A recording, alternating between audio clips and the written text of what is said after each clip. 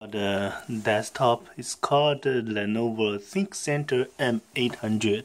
This is the paper box delivered. So this is a tower itself. So let's open it.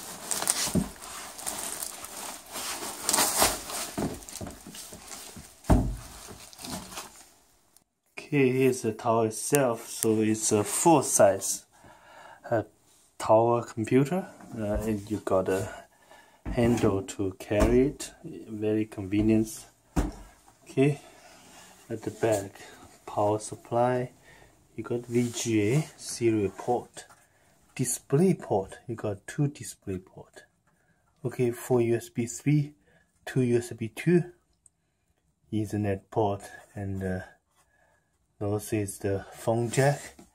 And also you got 4 slot for expansion card. Okay, the front side you got DVD writer, and also the phone and the Mac, and the 2 USB. I assume it's USB 3. Okay, so yeah, that's it. So looks nice and clean, and it comes with a power cord, mouse, and a keyboard, and paper. That's all for this server. Okay, this is unbox of this desktop computer. Thanks. This desktop M800 ThinkCentre Lenovo. So it's running i7, a good CPU, 8 gig memory, 64-bit system. Okay, and running Windows 10 Pro, and it got 1 terabyte hard drive. Let's take a look on the Windows performance score.